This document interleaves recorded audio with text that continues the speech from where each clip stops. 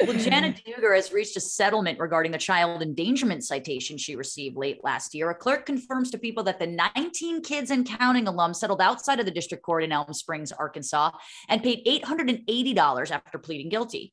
Fox News was first to report that the charge had been adjudicated on Tuesday. The settlement comes nearly 4 months after the 31-year-old received a citation for endangering the welfare of a minor on September 9th, per a count document obtained by People. She previously pleaded not guilty to the charge, and the document did not disclose the circumstances surrounding the charge.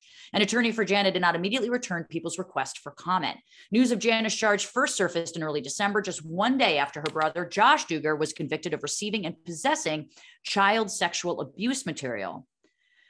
Okay, this is obviously maybe above our pay grade, Nadine. This is obviously a very serious issue, but do you think that $880 fine is kind of enough?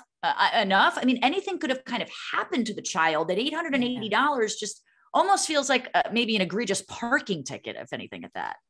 I mean, yes, it's it's beyond me, honestly. And my biggest thing is I'm glad the child is safe, and that's the most important thing. And yeah, it's sometimes what happens in the courtrooms and things like that, I don't understand. And it's like, oh, here's a fine, and that's it, and it's done. But yeah, it's like the child safety is number one. And I was shocked, and I was completely shocked when all that went down.